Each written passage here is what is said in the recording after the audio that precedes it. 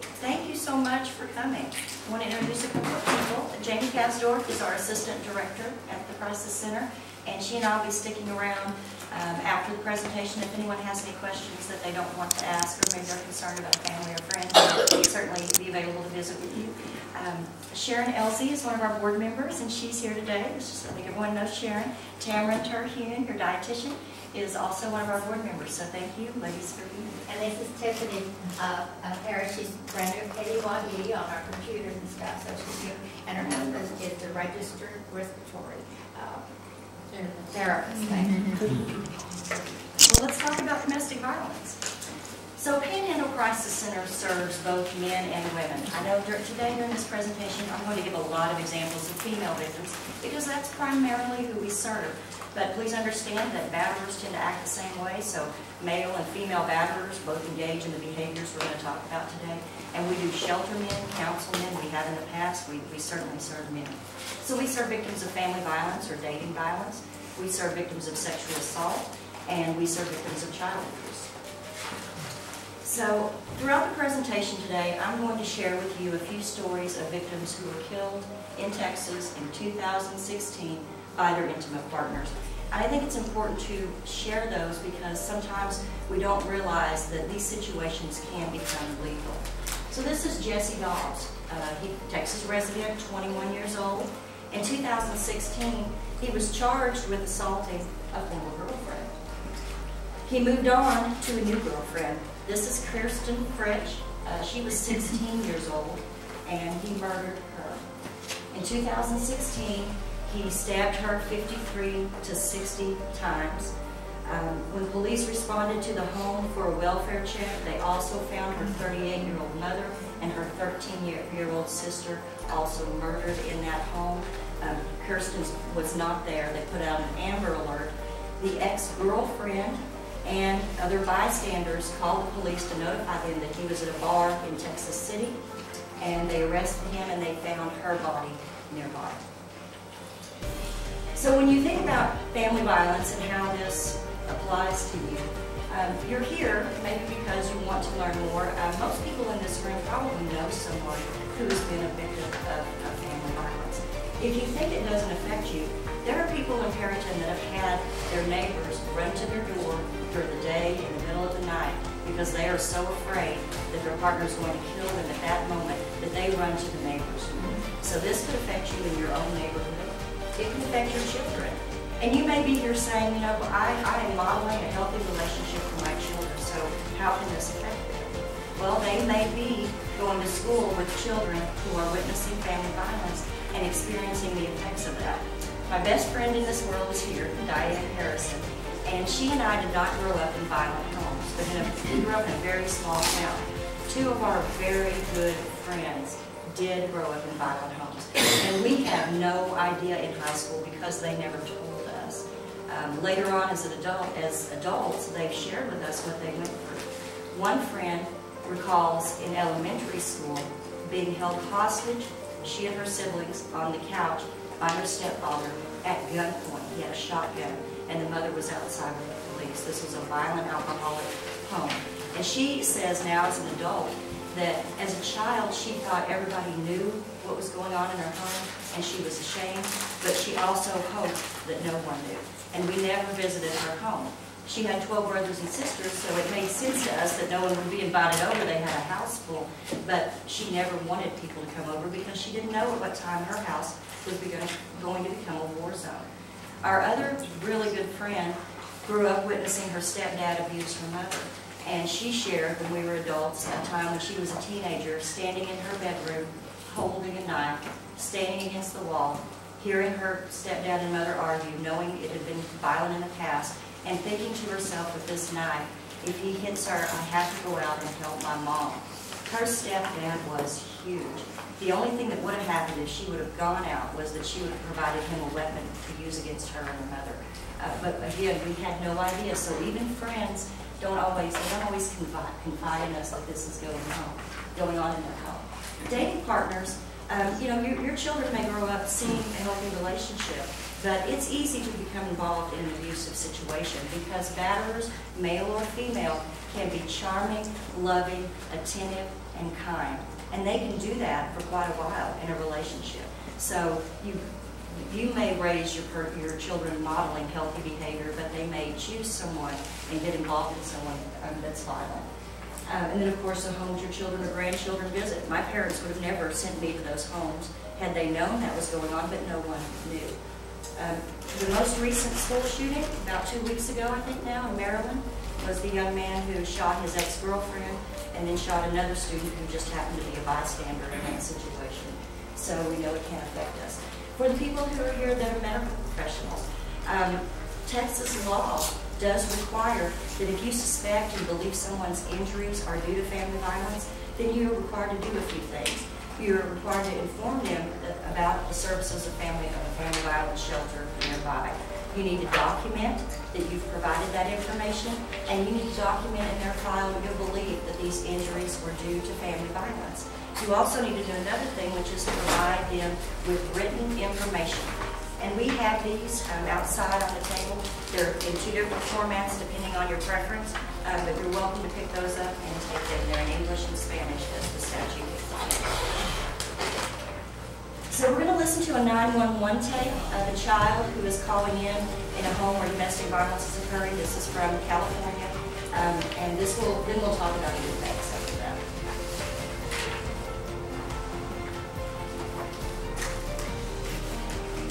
September 21st, 1991, time 22:15 hours. Will be a 911 call to 6207.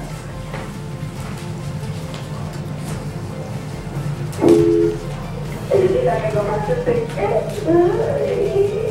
What? Is that an emergency? My mommy is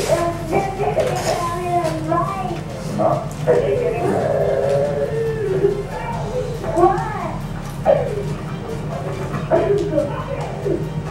Daddy, please, Mommy. Daddy!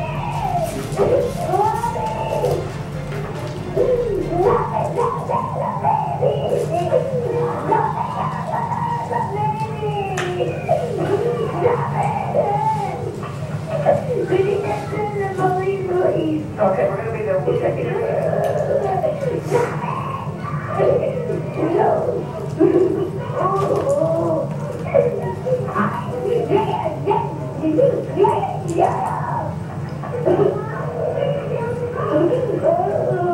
Where's your mom?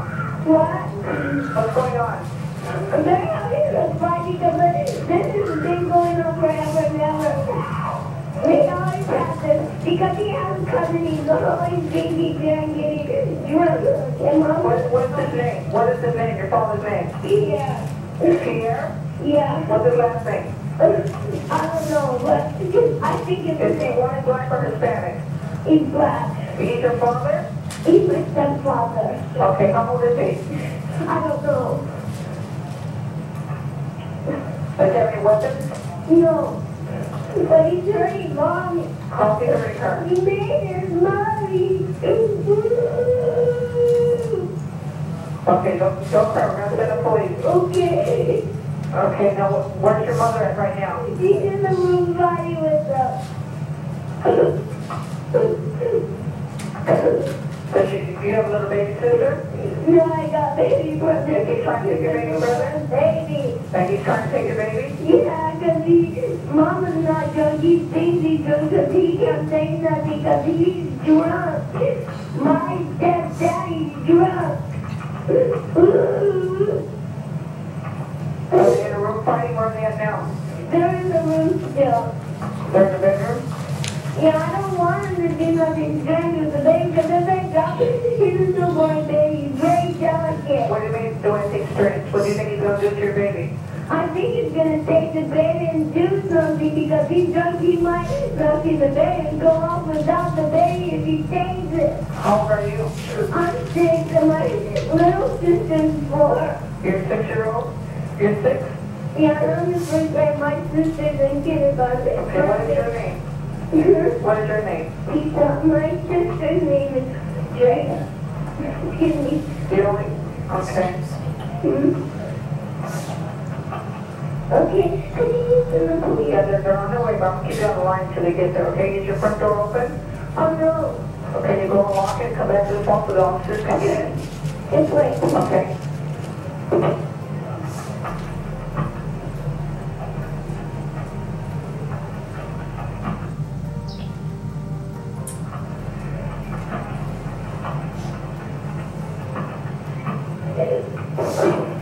Police is not my sister out. What sister that he knocked out? My little sister. It's your The two? 4-year-old. What do you mean he knocked her off? He pushed her down the mud. And he cried. Not doing this. She's doing everything she had. She had to drop mommy. What's your mom name? My mom's name is Cindy. Okay, what's your mom name?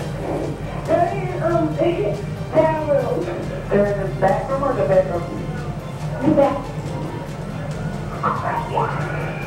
What's the matter?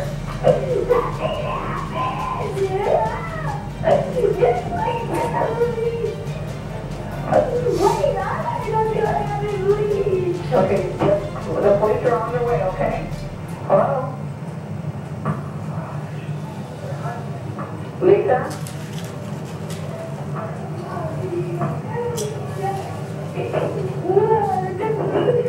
My daddy's got the baby now. Okay,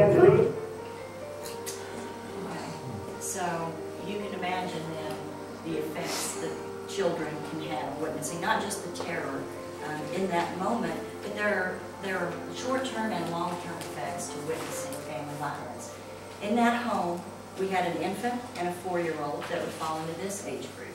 I don't think by any stretch of the imagination, it's easy to see that those children could have sleeping disturbances, eating disturbances. We see a difference in infants when they come in who are cranky versus after they've been in the shelter and it's a calm environment, the change even in babies.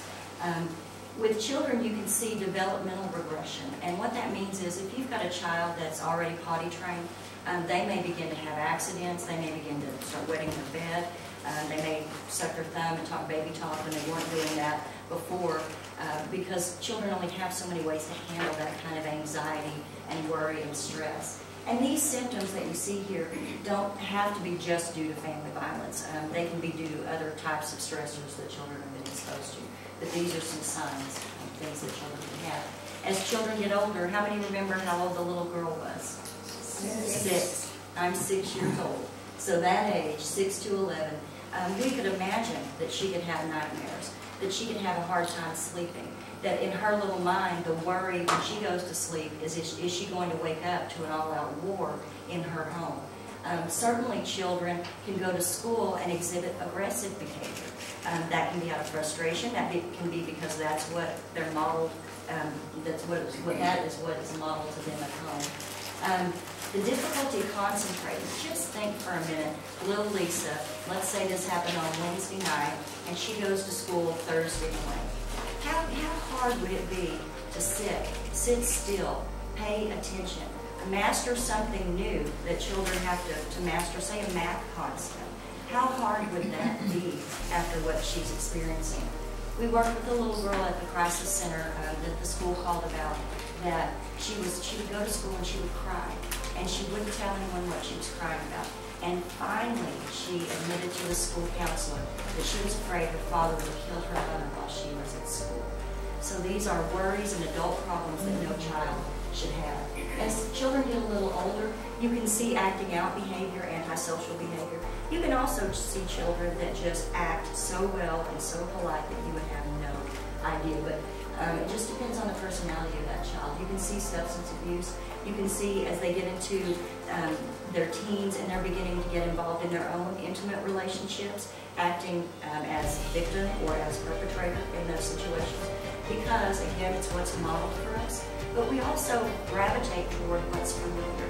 Even if it's unhealthy, we go to what's familiar and what we know. Identification with the aggressor, you will see, especially with the same-sex parent, that if a young boy's growing up witnessing this behavior and that's his dad and you accept his dad, you can see identifying with the aggressor. And And for some teenagers we work with, not all, but for some, especially if the abuser is a step-parent, you will see those kids really become very angry and frustrated with the parent that's being victimized because they don't understand why that parent won't leave, and they will actually lose empathy when that partner, when their parent is abused, because they're just fed up with living in a situation like that. So how can you help? There are several different things you can do. First of all, I wish I had the magic words to tell you, if you'll just say this, a victim will leave, they'll get it, they'll understand. There aren't magic words. Reminding that person, if they confide in you that they're in an abusive situation, remind them every chance you get that no one deserves to be abused. Because at home they're hearing, it's your fault, you caused me to do this, I wouldn't, if you didn't make me angry, this wouldn't happen. So they're being blamed. So you need to be the voice that tells them over and over again, you do not deserve this. I know you're not perfect, but you do not deserve this, no one does. Also, express your concern. Victims, and we're going to talk later about the effects, but victims function under a high level of denial. And when you're concerned about their safety, you need to say that. I'm worried about your safety. I'm worried. I'm afraid for you. I'm afraid for your children. They need to hear that when you really are afraid to help break through that denial. Also, ways you can help, know the warning signs out on that table. We have the warning signs of an abusive personality. Talk to your children when they at an early age about this, but especially in dating relationships. Talk to them about the warning signs that someone could be abusive. And if you have single friends, it's very easy to get involved with someone who can seem very charming and charismatic and loving, and they really try to involve someone quickly in a relationship. And then once they're hooked is when you begin to slowly see those signs. So those warning signs are also on our website. You can pull those up on your phone anytime you'd like to look at them. It's important to know what the types of abuse are so that you can label those for victims. You guys would be surprised how many people call our hotline and say, I'm not a victim, I'm just in a bad situation, and I heard you have referrals for attorneys. And I'll say, okay, well, can you just tell me a little bit about what's going on in your relationship? Tell me what happened during your last argument. The same person that told me that they are not a victim will describe being physically assaulted, will describe emotional abuse, threats, yet they don't see themselves as victims because they rationalize and minimize what's going on in those situations. So as a friend or family member, you can label, when you see it's abusive, you can label it as abusive behavior. Also refer them, the Crisis Center is here to help. Our services are free. Recognize there is a level of danger as we go through, and I talk more about the people who were killed in family violence situations. It's not just the victims sometimes. It can be friends or family members as well. So recognize there's a danger there. Marital counseling is not recommended in family violence situations for a couple of reasons. The first is, how likely is a victim going to be to share what's really going on and talk about it honestly with a counselor? You have to get in the vehicle and ride home with that person and maybe get assaulted that night for what you said in counseling. The second thing is, batterers need to take responsibility for their behavior. But if they say they're going to counseling, victims do need to talk to that pastor or that counselor. They need to tell them what's really going on in that home. They can do that privately. Because you'll be surprised the number, and if this happens, batterers will say, I'm going to go to counseling, I want to talk to the pastor. And then the pastor will talk to the victim at her consent. And what you'll learn is that the person that's abusive comes in and doesn't tell anything about the real problem in that home. They'll come in and say, my wife is having an affair, and I'm just struggling with how to deal with that, and I'm hurt, and I'm upset, and help me. And never will they admit the problem, because it's hard to admit that you're doing that. It's embarrassing, it's shameful. So really a batterers program like they have in Amarillo, that's the nearest one, would be more appropriate because they do confront those moves and they're interacting with other men who are behaving that way as well. So, what is family violence? Just to give you a quick definition so that you know, it's a pattern of abusive behavior that's used by one partner in an intimate partner relationship to either gain control or to maintain control. And I always like to think of it as who in that relationship is trying to bully, intimidate, and threaten. That's just my automatic definition. And if you're looking at a friend or family member or child that's in a relationship like that, you may not see that they're being threatened. You may not see that look because you don't know it. But you can begin to look for who's trying to have control in that relationship. relationship. So if you've got a girlfriend and she's starting to date you after a divorce maybe, and she's telling you, you know, he doesn't like it when I have these girlfriend nights out. We always get in a fight when I come home about it, so I'm not going to. They manipulate and control. They try to make someone's life miserable and make them feel bad about the time they spend with their family and friends. And so if you're hearing that, that's a huge red flag. So physical abuse, I'm not going to read those to you. You have them in your handouts. But the point that I want to make about physical abuse is, number one, it's assaultive behavior. That's something you can be arrested for. And it doesn't have to cause injury or even pain. If Diane wants to leave this room right now and we're in an intimate partner relationship, and I grab her arm and I say, Diane, you stay here and talk to me. I maybe don't hurt her doing that, but I've committed an assault. We all learned in kindergarten, you know, keep your hands to yourself, right? Well, it's kind of that same rule. I don't have to injure someone to commit an assault. But violence can increase in frequency and severity. What may start out as restraining, holding down, pushing, shoving, can increase to slapping, punching, the use of weapons. A batterer, though, will only use whatever level of force is necessary. So if I can intimidate Jamie, if I can slap her once, and in this relationship she now knows, oh, I may get hit again, I'm controlling her behavior by the threat of future violence. So batterers usually only use whatever level of force is necessary. When victims defend themselves and fight back, they'll raise the level of violence. Any questions about the physical abuse? Emotional abuse. Victims will tell you that for them it has longer lasting effects than the physical abuse. Emotional abuse are those things that are meant to tear down someone's sense of self-worth, their dignity, their self-esteem. Psychological abuse, as we talk about the forms in just a second, they use the same tactics. The difference in emotional abuse and psychological abuse is emotional abuse affects our emotions. It makes us afraid. It makes us feel worthless. Psychological abuse actually changes our thoughts. It may make us think, I am a bad parent. I can't escape. Nothing I do will matter. It actually changes our mind and how we think and see the world. So different types of emotional abuse, threatening. One of the things you see in family violence situations quite often is false accusations. Batterers tend to be male or female, jealous people. They're very insecure and they are constantly accusing their partners of having affairs, so you'll see that in emotionally abusive situations. Name callings, threatening to harm not only the victim, but maybe threatening to harm the family pets, and that can be very scary. And we do accept pets in our shelter. We have an outside kennel because when people leave, they're worried about the safety of their pets as well. So just to give you an idea of emotional abuse, I worked with a lady once, and sometimes we want to think, well, what's wrong? Why do they stay in these situations? Do they have a poor upbringing? What's the deal? Well, this lady was extremely bright, came from a wealthy family. She had a double major in biology and chemistry and was a pre-med student. And she met her boyfriend in college. They got married. She was taking time off because she had an infant child. And he became so jealous and so possessive. He was just convinced, even with this infant child, that she was having an affair and she was doing all sorts of things in that apartment when he was gone. So he put down plastic along the carpet, like Grandma used to have in her house. He put down plastic. And he put it around the living room and the kitchen where she could walk into the kitchen for the baby's bottle and to the bathroom. But he didn't put it near the door or the window. And he would go to work and he would fix the curtains a certain way. And he would tell her he was fixing the door a certain way. And he would say, if you get off the plastic, I will know.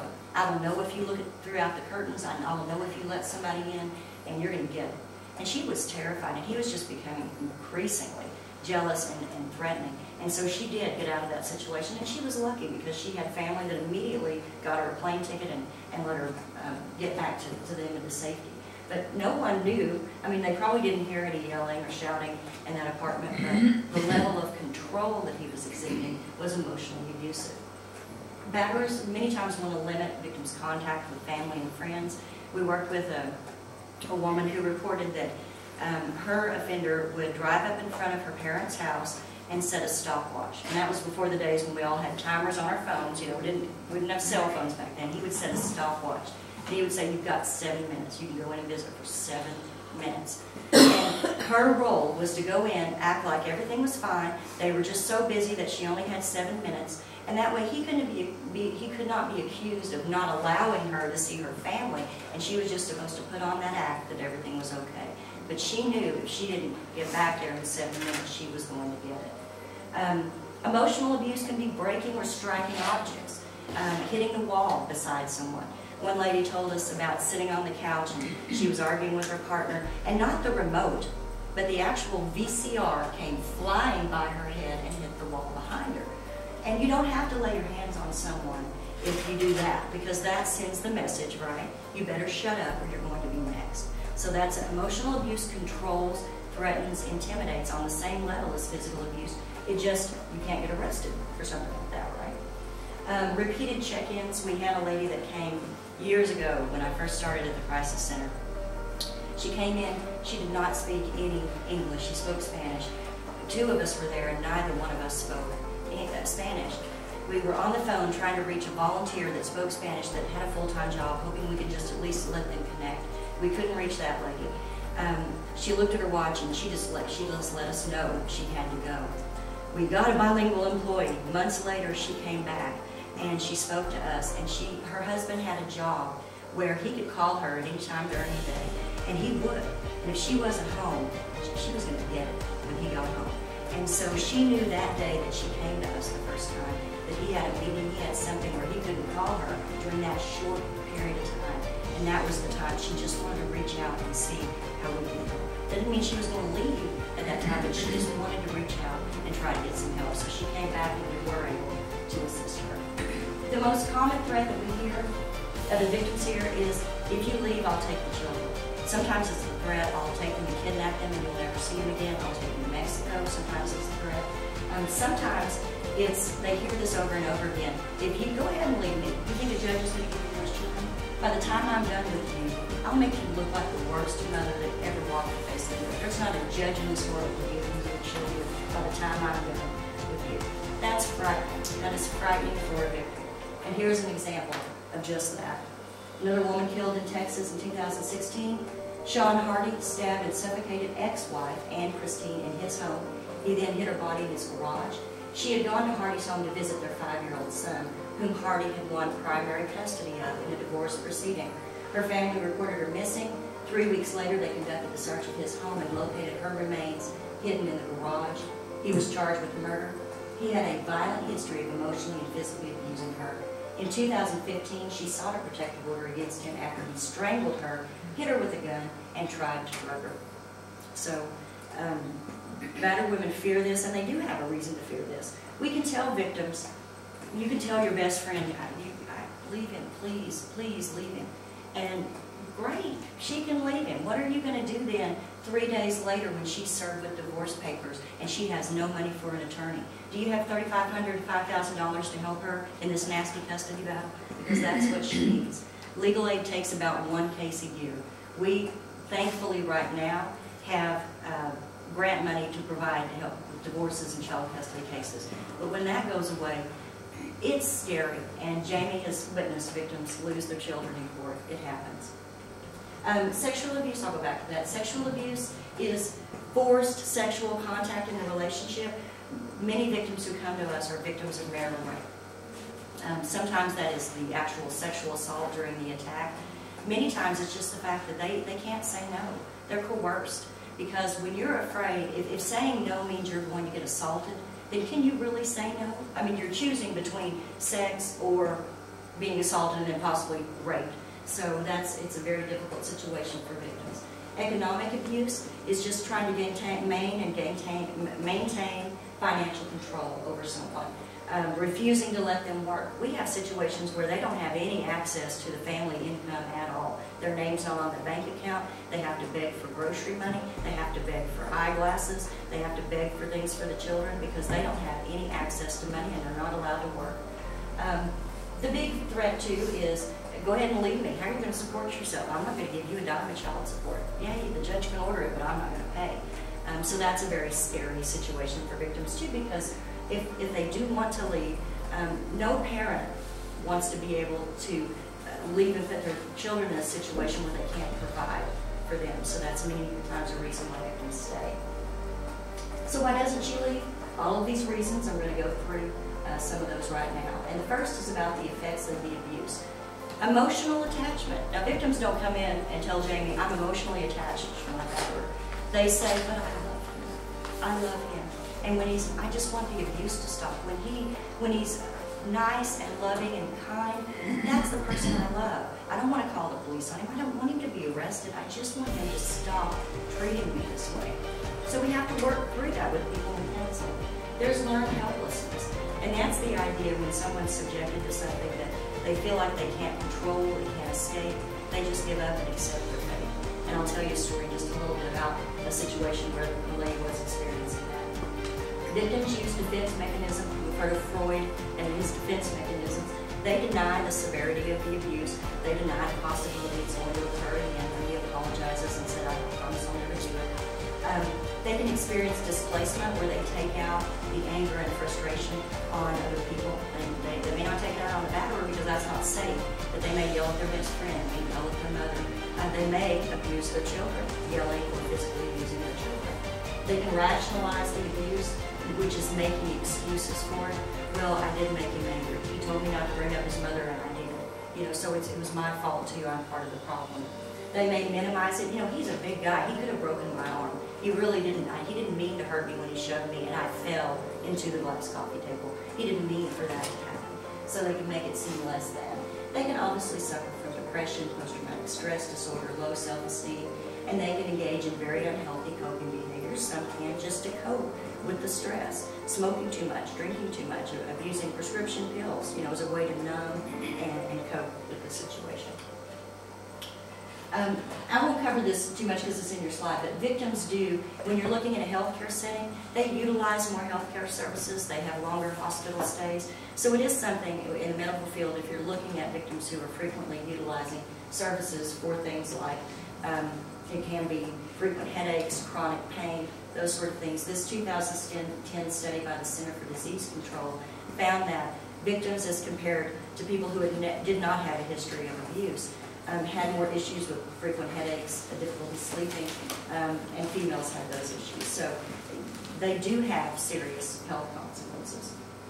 So why don't they leave? How many people, just raise a hand, I'm not going to put anyone on the spot, but how many people have ever heard of the cycle of violence?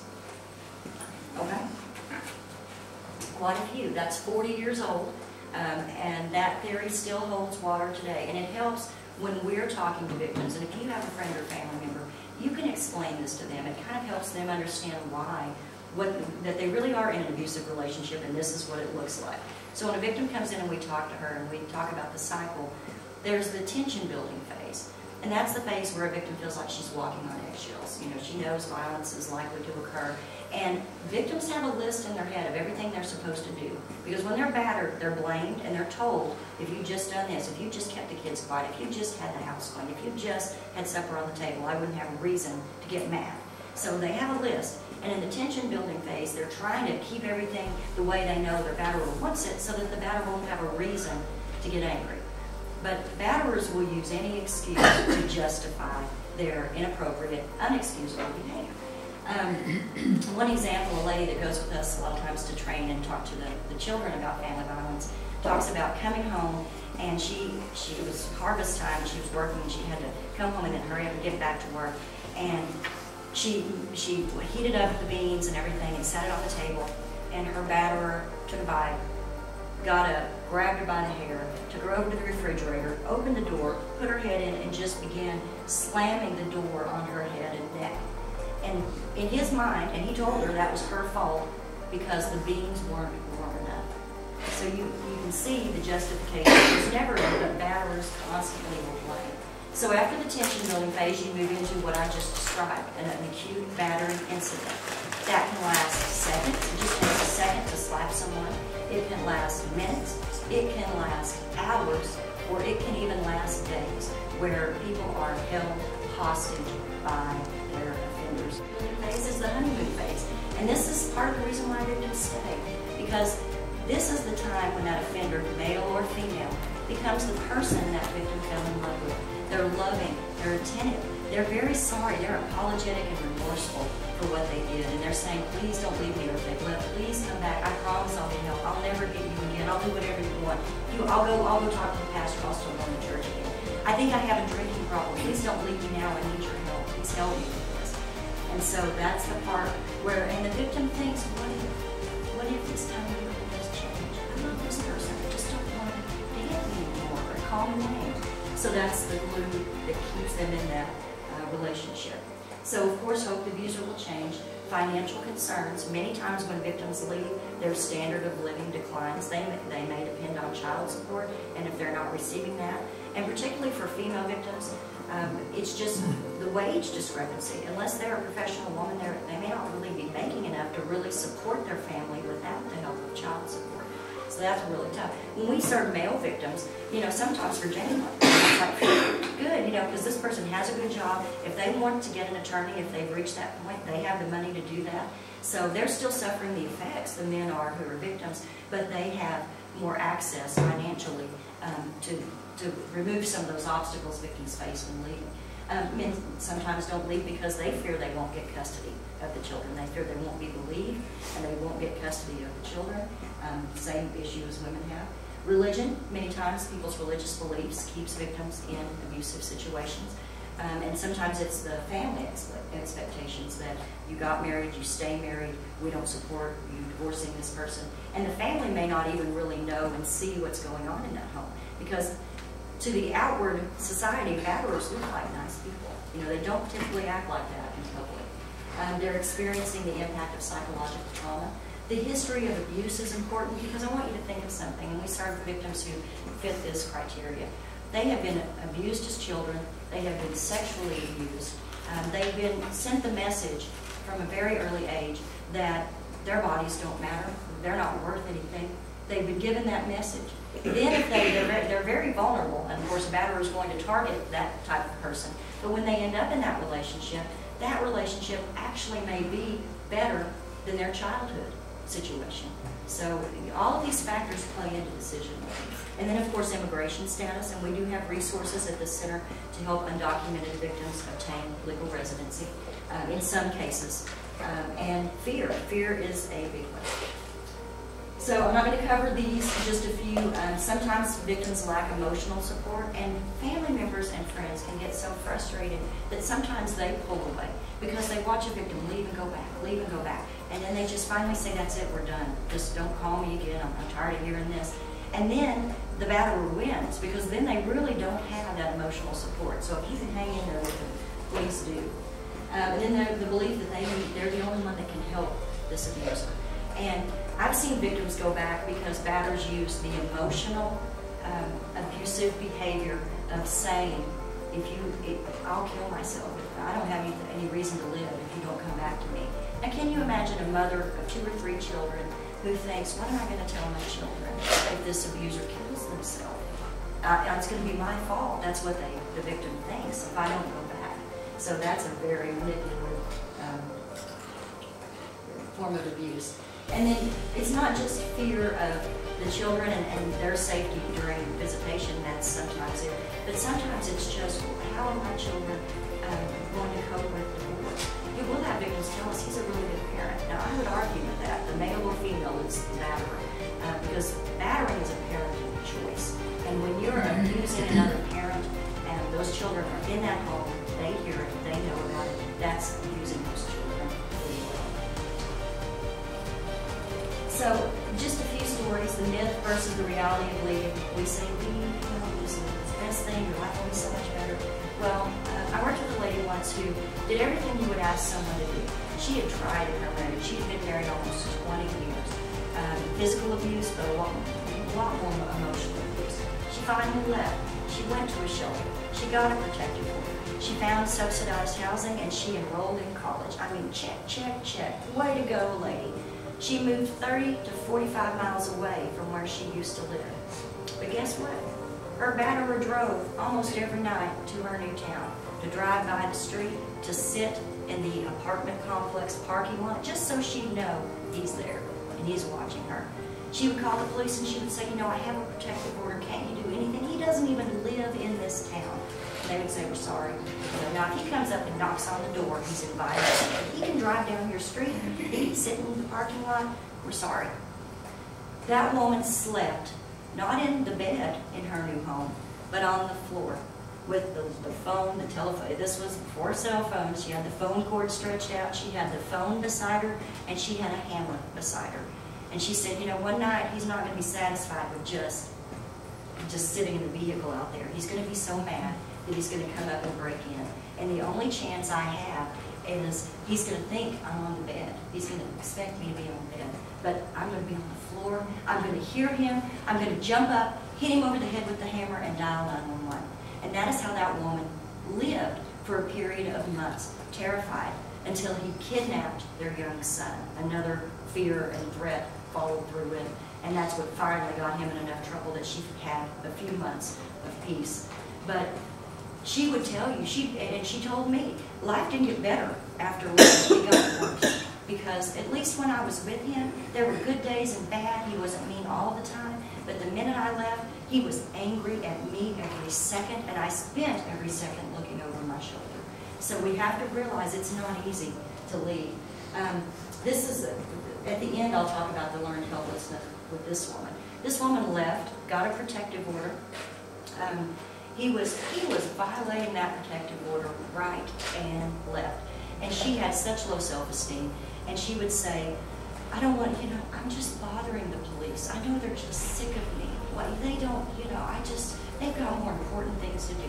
And we would tell her, you call them every time. They want to help you, but they can't help you if they don't know. So she would do it. Sometimes her boss would do it when he would show up at her work, and somebody would call for her. But she was getting good results because they would take him to jail, but then he'd bond right back out and start it again. So one night, she was getting off work, and this was late at night, and you know the town shuts down after a certain time, and you're lucky if you see one car on Main Street. She was driving, and she looked back, and there he was behind her. And she was terrified, because even if he tried to pull her over or whatever, there was probably nobody around at that time of night that would help her. So she started running red lights, and this, you know, here in Texas, started running red lights to get to the police station. She pulled in, screeched to a stop. He drove on by. And then she thought to herself, again, that low self-esteem, I don't want to bother them. They're tired of me at this police station. I should just go home. But she heard the voices of people that cared about her, competing with her thoughts, saying, they want to help you. Please go in. We care about you. Go in, they will help you. So she went in, the officer said, okay, I'll take that report, but why don't you let me follow you home? Let me make sure you get home safely. You know, part of her wanted to say, but you're too busy, but she did. So we followed her home. They looked around, outside, and his vehicle went everywhere around. But that officer said, do you want me to come inside, ma'am, and just look and make sure before I leave? She said, yes, come in, please, it's fine. So she comes in, and the officer's going from room to room. And then she hears the officer say, step out of the closet. Her batterer had parked a few blocks away, broken in. When she was at the police station, he was figuring out how to get in her house. And if that officer hadn't come in, who knows what would have happened. But here's where the learned helplessness comes in. I saw Sharon. You know, most of us, you hear that and you think, oh, and you think, run, get out of there. You know, my instinct would be, even if the police were there, I'd be out the door. She said I couldn't do anything. I just collapsed. I just sank down, and it was just that giving up of everything I tried. Here he is. I can never escape this. So it doesn't always get better when people. For safety, we want to remember when you're trying to encourage someone to leave, the most dangerous time is after a victim leaves. The most dangerous time. Usually it decreases after 3 months of separation and again after 1 year, but the victims who were killed in Texas, who were killed 6 months after separation, usually there was something significant coming up, a court date. And that's when batterers, male or female, can think, this is it, they really are, they're really going through with this, and that's when they can become their most desperate. In at least 4 cases, partners were killed in retaliation for either making police reports or seeking protective orders. So there are no guarantees. We can think, well, why don't you call the police? Why don't you get a protective order? When victims are threatened, if you do this, I will kill you. At the Crisis Center, we trust them because they know their offenders better than we do. And if they don't want to make a report, then we trust them on that, and they don't have to. This is a case of Casey, who was a nurse and then went back to medical school and became a critical care anesthesiologist. She was murdered the day after she ended her relationship. And her friend that she called, apparently in my mind, was Wonder Woman. She called her friend Wonder Woman to come over. And when that friend arrived, the friend heard gunshots in the home and went in anyway and confronted the offender. And then the offender threatened to kill her, and that she wrestled with him. He ended up shooting himself, and then her friend died. Casey, the victim, died in hospital of her injuries the day after. This happens to professional people too. It stretches across all religions, all socioeconomic classes and backgrounds. There's a danger assessment, and we'll just pass that out we use this at the Crisis Center, and it's something that sort of breaks through the denial that victims have about the seriousness of their relationship. This was developed by a nurse, and basically it's to try to determine which victims are at a greater risk of homicide. And the thing to remember, and I'm going to move on, is that victims who score an 8 or higher are at a very grave risk of homicide. And the other thing, women who were threatened or assaulted with a gun or other weapon were 20 times more likely than other abused women to be murdered. So there are warning signs that we can see among people we care about if they're revealing this to let us know they're at a much higher risk. A couple of statistics of the things I've been sharing with you. 146 women killed in 2016. The victims' ages were from 15 years old to 92 years old. So it can happen even in the elderly population as well. The perpetrators' ages range from 15 to 90. And this bottom one, 24 other family members and friends were killed in those situations. And here's an example of that from Bastrop. Alejandro Martinez, 20, shot and killed his girlfriend Erica outside her home. He then shot and killed their son, age 3, as well as Erica's friend Paula, age 20. He also shot and injured Paula's daughter there below, and then he shot and killed himself. So, familicide, where a batterer kills their current or former partner, one or more of their children, and then kills themselves, is something that does occur, and that happened 8 times in Texas in 2016.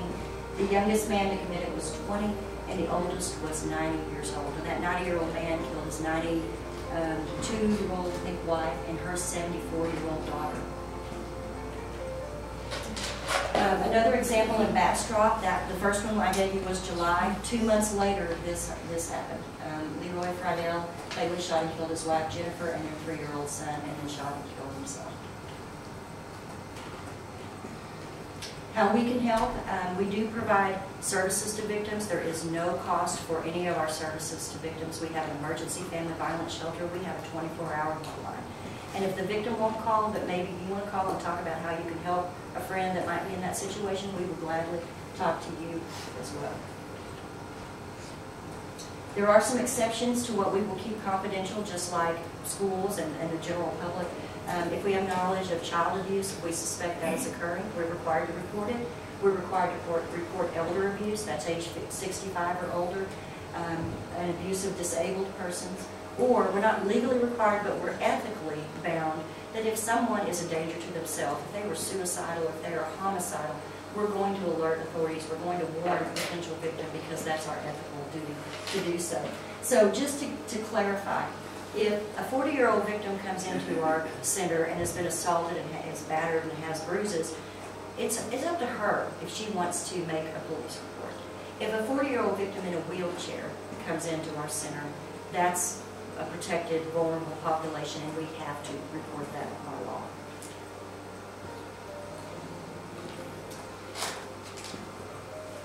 All right, we are just about done.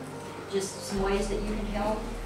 Encourage people to seek help, whether that's through a pastor, whether that's through the crisis center. If you know the perpetrator, you know, encourage them to seek help. Their lives will be so much better and happier and fulfilled, and they will actually have lasting relationships if they will swallow their pride and address the behavior that they're engaging in against the partners. It's so important. And if you hear them say things that cause you to believe that they are a danger, pick up the phone and talk to law enforcement. We are a small enough town that there may not be anything legally they can do based on what you're telling them, but they will certainly be able to keep a better lookout to keep us all safe.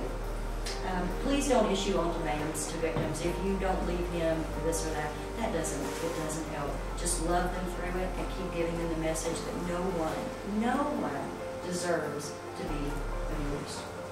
All right, can I answer any questions? Is there any way that law enforcement restrictions can be changed to where you're not living in 2 months of just because he's driving and hasn't knocked on the door? I mean, that's harm right there. But if they're legally bound to that, and like when children get sent back to college, that they're not ready to take that because of the legally have no power to look closer at what's happening to them.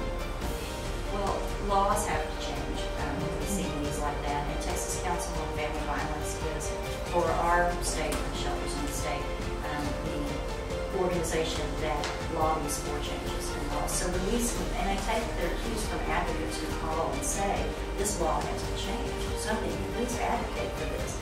And really the Texas legislature has been very responsive to family violence in terms of laws and in terms of funding. But you know, people have civil liberties too, and so you can't always take away the rights of parents or even of offenders in certain legal situations. So it's tough. It's a good question. I just need to call more often. Call more often. Call police more often, and not be worried about I'm scared that it's here. But victims fear. You'll keep him. You may arrest him, but he will bail out and Come back. and yeah. And then what? It's tough. Any other questions? Just have a comment. I personally thank you and your staff for what you do. Amen. I do appreciate that, but I'm going to tell you, it is so rewarding. The people who are able to start a new life and find happiness and peace. You know, we get to celebrate with victims. We get to go out, and when they've got their first car, and it may be a junker, God love it, it may be a junker, but it's new to them. And when we get to go and celebrate with them and walk out into the parking lot and let them show us that, it's amazing. When we see victims who cry and cry every day, and then smile again, you know, and find peace, that's worth it. I'd do it for free if I could just figure out another way to pay my bills. And is the fact that the only bar, the batterer has a batterer court, but the only place they can get that is in Amarillo. So do these these people, do they get sent over there, or is that an option, or do they're just here? No, I don't know where they do. No, we had a batterers program years ago, and it wasn't utilized, and that's why we don't have it. Wasn't utilized because they weren't referred or made to attend. So, yeah, and that's a shame, and So it made a difference for some. And for some. Legally, if they beat up their wife or injured them, the court system doesn't have to say you will go or go to jail. There's not anything. Right.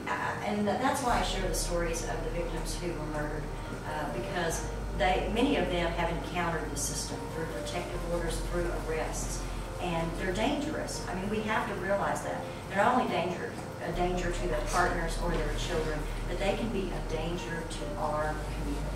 They can be, and so we've got to treat it as such. We can't pretend, well, it's different if you assault a family member than if you assault a stranger on the street. You're choosing to do that means you are a dangerous individual, and you either need to get help or you need to be somewhere where you can't hurt anyone for a while. That's my opinion. Well, the batterer that assaults other people besides their wife is the most dangerous. She's more likely to be seriously injured and murdered because he doesn't care. Right. Well, I will stop there because I know you all have places to be, but thank you again for your attendance. Thank you.